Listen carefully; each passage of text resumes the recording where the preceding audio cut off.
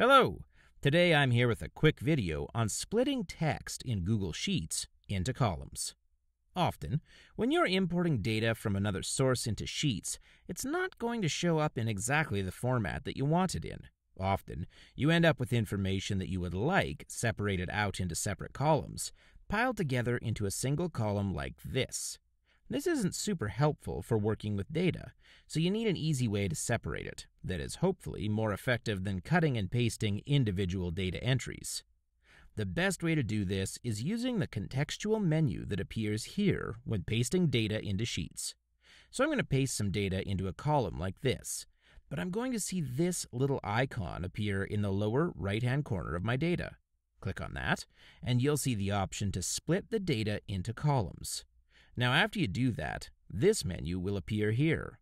You can see that depending on the source of the data, a different character may have been used to separate the information.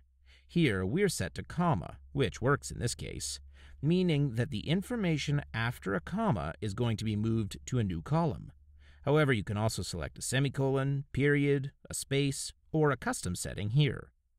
Now, what if you've already pasted your information into Sheets and you didn't separate the data at the time, but now you want to?